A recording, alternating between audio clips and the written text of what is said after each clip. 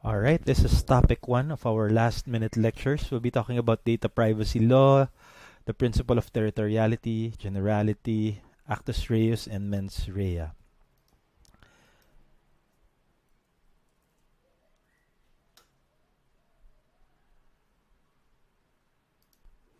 We're using the 15 topics given by the Supreme Court.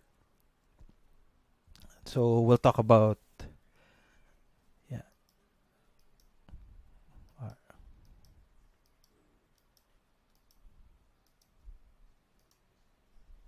Alright. When you say Actus Reus, where it comes from word actus or rea, guilty. When you say mens rea, you say guilty mind. Alright, because rea, talks about guilt, no? So what do these words mean? They mean that when a crime is committed, the elements of a mala in se crime are a guilty act and a guilty mind. Take note, the word guilty mind there is seen in the revised penal code when the law says with the intent to. For example, theft. It says that theft means taking of personal property without permission from the owner, with the intent to gain. So taking of personal property with the intent to return it is not a crime under the revised penal code, which is mala in se, because it may look like there's a guilty act, but there's no guilty mind to it. Now differentiate that from a mala prohibita crime, where the elements are just the guilty act. Alright, now let's talk about the Actus Reus, or the guilty or criminal acts penalized by the Data Privacy Act. Well, we have this one, unauthorized processing of personal and sensitive information, accessing personal and sensitive information because of your negligence, kapabayaan, you forgot to put your security measures, and unauthorized persons were able to view personal and sensitive information. Well, of course, there's malicious disclosure or unauthorized disclosure of personal and sensitive information, unauthorized access or breach. And when there is unauthorized access or breach, you have to report that to the Data Privacy Commission. And so non-reporting of unauthorized access or unauthorized breach, concealing the breach, is a crime based on the Data Privacy Act. And finally, so even if you don't need the data anymore, the improper disposal, or maybe you process the data for other purposes, that in itself is a crime under the Data Privacy Act. So let's just go through it so you won't get a little confused. The word processing, let's pick it up from there. So what does processing mean? Well, the law says it's an operation on data. You collect, you record, you organize, you retrieve, or you destroy. So those are included in the processing. Processing of what? Well, talk about personal information. What is a personal information? It's an information where the identity of a person can be reasonably, indirectly, or reasonably ascertained if somebody holds that data, or when data is put together. Alright, so maybe if I have my address and my name, if you put them together, you could you could identify who that person is based on the data. Or it can be a sensitive personal information. Talks about race, ethnic origin, marital status, age, color, religious belief, health information, and information needed by the government. So maybe SSS number, license, or when the law says sensitive. So pretty much a lot of, it's a big vast of data over there. If you notice, maybe the color of the car is not written here. No? Car driven, maybe it's not there. But if you say car plate number, maybe that could directly identify me. That is a personal information. You could also say that if the car is neither plate number is registered in LTO, that could be sensitive personal information. So just take note, personal information is what would directly or certainly or reasonably identify the individual. sensitive personal information. Yeah, it's about race, ethnic origin, marital status. Yeah. All right. So does the law say it prohibits collection of data? Well, no, it's not prohibited. The data privacy access process collection is allowed, but the principles of transparency, legitimate purpose, and proportionality, and the other laws allowing disclosure must be followed. So when you say legitimate purpose, for example, if a person enters your building, are you getting their ID numbers, phone numbers, names, temperature? Maybe at this point in time, it is a legitimate purpose. So you follow that. And is it proportional? Is it necessary for the purpose? What is your purpose in getting the numbers? Maybe for contact tracing, if somebody tests positive, all right, be sure it is proportional to the purpose. It is not excessive, and you retain it only for as long as necessary to fulfill the purpose. Maybe the number of these people, the phone number, the ID number, after 14 days, if your purpose is for contact tracing, maybe after 14 days, you should destroy it already. Take note that the statistical data can be stored longer. No? Say, for example, in your building, maybe you could get the statistical data on how many men or women, male or female, enter the building at a specific date or time. So that is a statistical data and can be restored longer. Now, we talked about collecting it. Can you collect it? Yes, you can collect it. Is collection prohibited? No, it is not prohibited. But can you process it? Well, it's permitted only if not prohibited by law. All right. So generally, these are the conditions. You can process it if, all right, the data subject consents. So that's why if you give a form, it should say we're going to get your data. We will process it. State the purpose. All right, and then say how long will you keep it? Why are you processing it? So make sure that that person gives consent.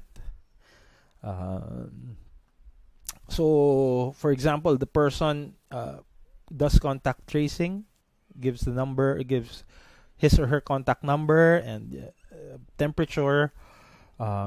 Purposes beyond that, processing beyond that is without the consent, unless you give your consent. Unless the data subject says, okay, you can use my number to send me promotional materials. Now, that's why in the internet, before you enter a site, it would say, are you willing to receive promotional materials? All right. So when you get the data, the processing is prohibited unless the data subject consents. That's just one exception. Second, you can process if it is necessary to fulfill a contract or legal obligation. So you have a loan applicant, you get the number. Can you use that number to get the phone number or address, give it to your loans collector? Yes, if it is necessary to fulfill a contract or legal obligation. You get the number and and somebody tests positive in your building. Can you ask someone to process use the phone number of that person in the logbook and call that person? Say, okay, somebody tested positive. Yes, because because there's a vital interest. You want to protect the life and health of that data subject. You want to tell that data subject, okay, maybe you want to have yourself tested because somebody tested positive in the building. If you have to respond to a national emergency, or if there is a legitimate interest of the data controller, make sure it's a lawful non-commercial objective. Say maybe if there was a burglary that happened in your building, use the number to track people who may have been witnesses. Take note, it is a lawful non-commercial objective. So without these, you cannot process the information. Take note, Section 14 says even if you subcontract the information, so for example, you're an app developer, you get all the data and you send it to a third person, or if you're a bank and there are loan applicants and you send it to a third-party loan collector, the data controller is responsible when the data is subcontracted. Now, what are the rights of the data subject? Well, the data subject must be informed that personal info is being processed, the scope, purpose, method, duration of the storage. You have to inform this data subject of his or her rights when the data is collected. That data subject must know that the data is with you, and so that data subject can dispute the accuracy of the data. The data subject can say, okay, there's something wrong. You wrote a wrong phone number. I can remove that phone number, withdraw the use, or destroy. No? And I can even ask the data subject can assign the data to the heirs. Say, for example, NSO. If I die, of course, my heirs must be able to get my data from the NSO. That is to assign the data. And portability, again, let's use NSO copy. If my data is the NSO and it's processed in a certain format, I should be able to get it. All right. Now, maybe for school records, if your data is in the school record, you should be able to get a copy. All right. If there's something wrong in your transcript of records and you can prove it, you have the ability to amend that information. All right. And if I die, I can ask my heirs to get my diploma from the school or transcript of records. Take note. There we go again. Statistical data. Statistical data can be kept longer. All right. So what now? A person who collects information, say I'm that building owner. I ask my security guards to collect data from those who enter the building. So what are my obligations? My obligation is, there are many. Look at it in section 20, but the general idea is you implement reasonable, appropriate, organizational, physical, technical measures to protect personal information from, unlawful destruction, alteration, disclosure, unlawful processing. Take note, there you go. It is a crime if there's an unauthorized access, unauthorized disclosure, malicious or unauthorized disclosure, wrong disposal. And another one is like I said, if there is a breach of data, you should inform the NPC, National Privacy Commission, of the data breach. Say, for example, your logbook in the guard, in the basement, in the lobby, where people write their names and addresses, was stolen. The law says that is data. You did a data collection. There is a breach. No? There is a breach because it was disclosed to a thief. There is a disclosure to a thief, which is unlawful. You will have to report that breach to the National Privacy Commission, even if it's just a logbook. All right. So that's the mens rea and that is the Actus Reus. Those are the guilty or criminal acts penalized by the Data Privacy Act. These ones, 1, 2, 3, 4, and 5. Now, we'll connect it to territoriality. What is territoriality? Well, territoriality says it's a general rule that penal laws in the Philippines are enforceable only in the Philippines. That's a general rule. There are exceptions. The exception is in Article 2, Revised Penal Code. Treaties, loss of preferential, offenses committed in a Philippine ship or airship. Somebody counterfeits a coin, obligations of the Philippine government, maybe in Hong Kong, Taiwan. Public officers who are exercising their functions abroad, and crimes against national security. You can prosecute these offenses even if they are committed outside the Philippines because of the exception to the principle of territoriality. But take note, here it says treaties, loss of preferential application. Take note, the Data Privacy Act, if you look at section 6, there's an extraterritoriality provision. It says that the law can be enforced, the Data Privacy Act can be enforced if Filipino citizens or residents' data were processed even if abroad, or data processing has a link to a Philippine entity. So, for example, there's a Philippine entity and the data is collected, and the storage database is, in Hong Kong or California, or Filipino citizens' data was processed, and the data is is lodged or placed in California, the provisions of the Data Privacy Act says the Data Privacy Act can be enforced even outside the Philippine borders. All right, so that is territoriality. Territoriality is penal laws are enforceable only in the Philippines as a general rule. There's an exception. All right, Article 2. We have another exception. We see it in the Data Privacy Act. And then let's go to the second one, generality. The general rule, the principle of generality says penal laws will bind everyone who lives or sojourn in the Philippines. You know, even if you're an alien in the Philippines, principle of generality says the penal law will bind aliens or foreigners in the Philippines. Makes sense, no? Territoriality.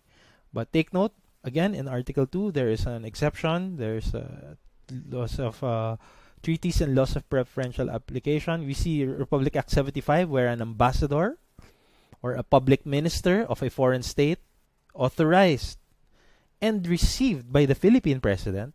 You have to be an ambassador, public minister, and you have to be received as such by the Philippine president. And based on the performance of such functions, this is from jurisprudence. In the performance of the functions of ambassador or public minister, you cannot be arrested, imprisoned, or your goods or chattels distrained, seized, or attached. But take note that jurisprudence already says in the performance of public functions, even if the RA 75 does not say this. No? So if for example you're an ambassador or public minister and you do an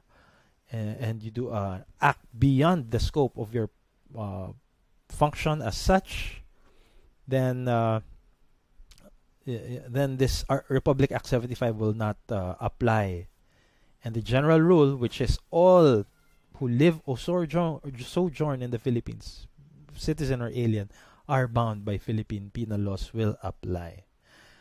All right, so this is topic 1. We talked about the Data Privacy Act. We talked about the principle of Actus Reus, mens rea. We talked about territoriality and corresponding principle of generality. If you have questions, just type it on the chat box over there. I'll try to answer them. If not, make another video to further explain if you have questions. Thank you.